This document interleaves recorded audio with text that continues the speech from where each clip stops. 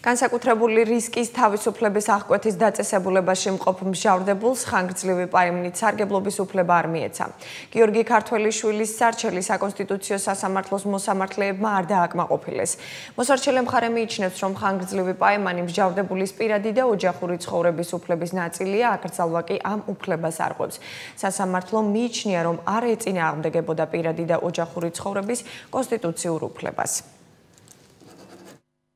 კანონმდებლობით დასაშვებია მკაცრი თავისუფლების აღკვეთის დაწესებულებაში მოთავსებული პირების ქცევის შეფასება და საჭიროების შემთხვევაში შეიძლება მოხდეს ამ მათი